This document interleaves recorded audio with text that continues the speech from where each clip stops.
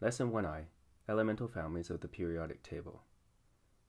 Mendeleev organized the table of elements by their atomic number and their similar properties in columns.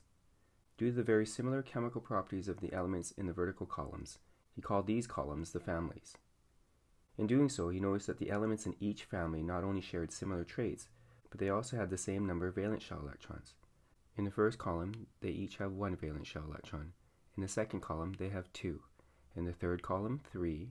In the fourth column, 4. In the fifth column, 5. In the sixth column, 6. In the seventh column, they are 1 from being full, 7. In the last column, they were completely filled. Helium 2, the rest 8. Here are some of the chemical families that we'll focus on in Science 10 chemistry. Hydrogen. Hydrogen is described as a family of 1. It has unique properties only found with hydrogen. One unique property is that it can form a negative or positive ion. It can have a plus or minus charge. The alkaline metals are the metals in the first column just below hydrogen. All of these metals have a single valence shell electron.